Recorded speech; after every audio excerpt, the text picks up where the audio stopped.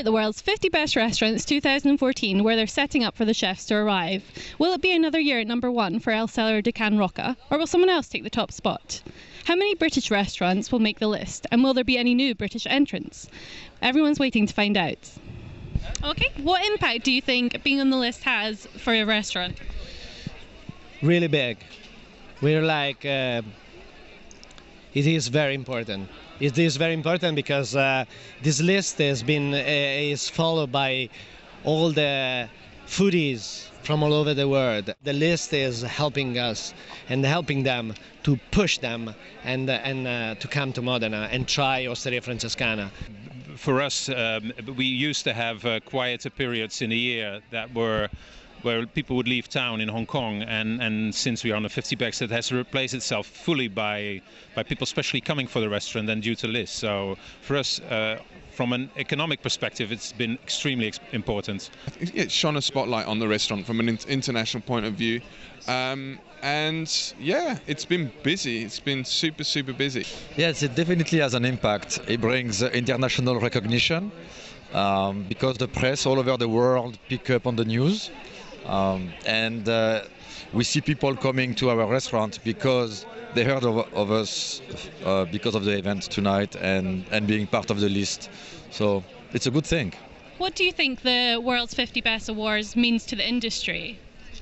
I mean, it's a chance for some culinary leaders from around the world to meet up, which is quite nice, and hang out a little bit. We've been spending time the last couple of days just catching up with friends, and I mean it's a nice opportunity for us to just take a few days and to chill out and to relax and to have a bit of fun. So I think this list, the 50 best, it's given customers a sort of rating system to rate a restaurant, probably the way they sort of rate tennis players or golfers, where they didn't have that before. And I think the appeal of these awards are very far-reaching. It appeals to such a big audience that I think any restaurant in the top 50 will have the phones will be ringing tomorrow morning. Just to be stood here on the square as hopefully part of the 50 best list, you know, to be here as part of that, I would certainly have never dreamed to be stood here in the position and what we're doing. So, I mean, it's quite humbling, really, to be honest. I mean, definitely.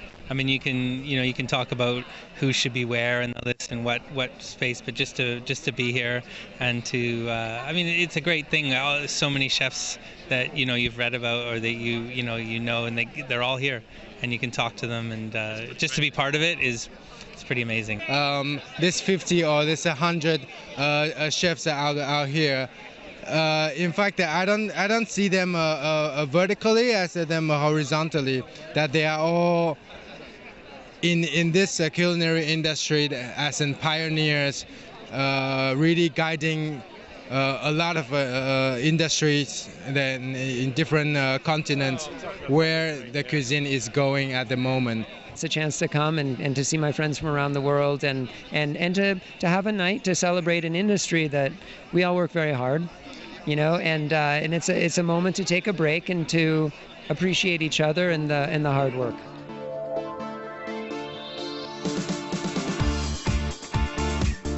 Once the chefs had arrived, it was time to begin the countdown and find out who would top this year's list. Saison, Noma, The Test Kitchen, Attica, Azamendi and 11 Madison Park all won special awards, while Helena Rizzo picked up the prize for Best Female Chef, Geordie Roca was named Pastry Chef of the Year, and Fergus Henderson received his Lifetime Achievement Award to a standing ovation. For the first time ever, 2 British restaurants made it into the top 10, and Osteria Francescana held on to 3rd place. But it was Danish restaurant Noma that stole the night, dramatically regaining the top spot from El Cellar de Can Roca after losing out last year. Twist my brain to ecstasy. It was like a genuine surprise this time. We never ever expected this. I mean, it's just really joyful, It's wow, thank you for all the voters. There's a lot of chefs that vote on this. We've also been so lucky. I can close my eyes and I can see who do I go to work 85 hours a week for every day, every week. Who do I want to cook for? I'm cooking for the ones that I feel it's worth going to work for 85 hours a week. It's people that really love to be there. They want to be there and try the best that we have to offer. And that's very, very, that's a delight to go to work there.